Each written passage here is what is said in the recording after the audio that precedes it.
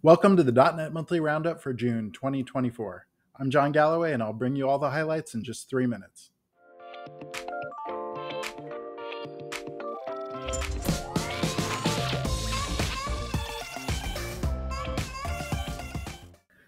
All right, we'll start with .NET Aspire.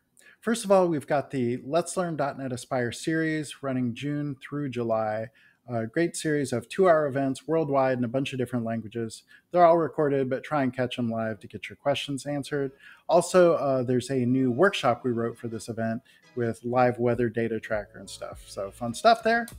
We also have coming up on July 23rd, the .NET Aspire Developer Day, including a keynote, a lot of deep dive sessions, and also community and ecosystem speakers.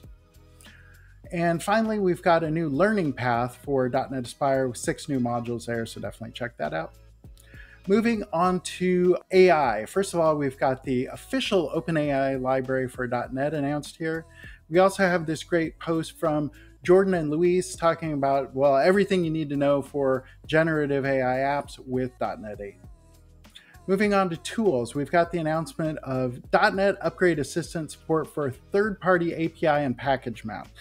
A lot of time when you're upgrading applications, the hardest part is figuring out how to upgrade your dependencies. Unfortunately, this now solves that for you. Both Microsoft and third parties can recommend how you should upgrade your dependencies. Also in the Upgrade Assistant, we have code assessment. What that does is it'll scan your code and flag issues and recommend how you should fix them using Copilot as well, which is neat. And finally, in tooling, .NET MAUI extension for VS Code is now generally available. Okay, in .NET 9 news, we've got .NET 9 Preview 5 out. A lot of great stuff here. My personal favorite is optimized static web asset delivery.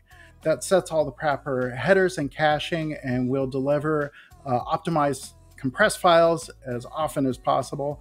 We have this great follow-on here in the .NET Community Stand-Up. We talked to Javier Calvero-Nelson, and he showed a lot of code and some great numbers here showing how this impacts your applications.